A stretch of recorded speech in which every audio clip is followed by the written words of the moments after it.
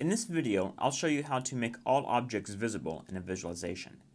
In this program, I want to display an arrow representing the force vector acting on a mass due to the spring. I've already created the program, so let's run it.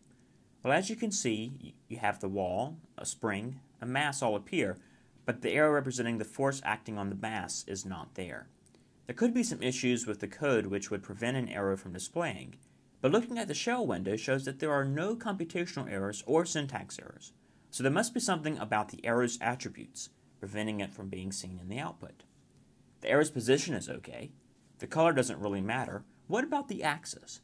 The axis attribute of the arrow is the calculation of the spring force, which is carried out on the previous line.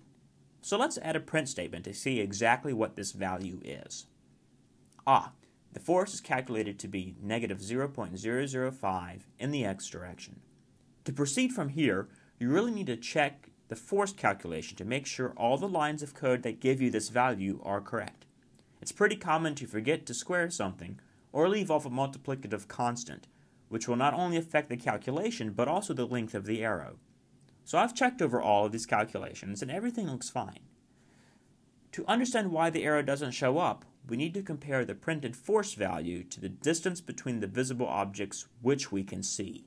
So let's see what this distance is between the wall and the mass by comparing the positions of the objects that create wall and mass. The distance between the wall and mass is 2.5. So now it makes sense why a force arrow with a length of only 0.005 isn't showing up on the output. So in order to see the arrow, we should scale the axis attribute of the arrow so that the value is closer to this number. So here's how I think of doing this.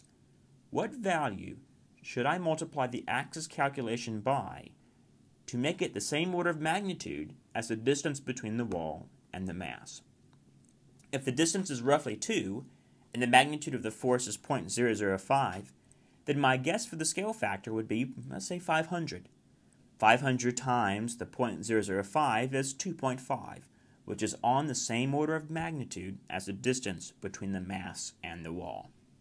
I'm going to first define the scale factor in the constants section, then use it in the axis attribute for my arrow. Running the program shows that the arrow is too big for my taste. Well, that's okay. I didn't expect to determine the best scale factor on the first try.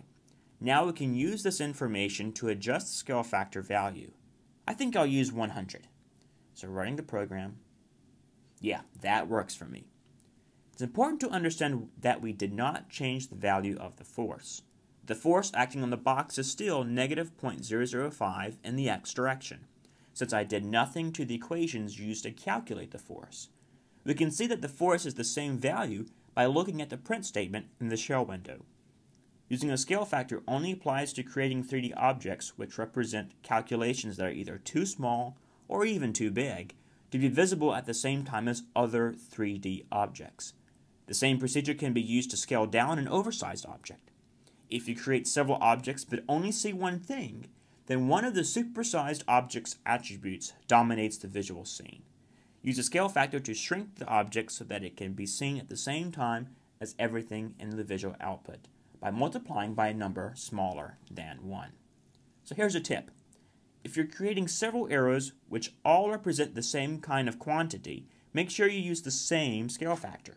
For example, if I included a gravitational force arrow as well as a spring force arrow, I should multiply the axis of both force arrows by the same scale factor, regardless if the gravitational force vector was initially visible. By using the same scale factor for all arrows of the same type, you can make visual comparisons between the arrows to make judgments about their relative magnitudes.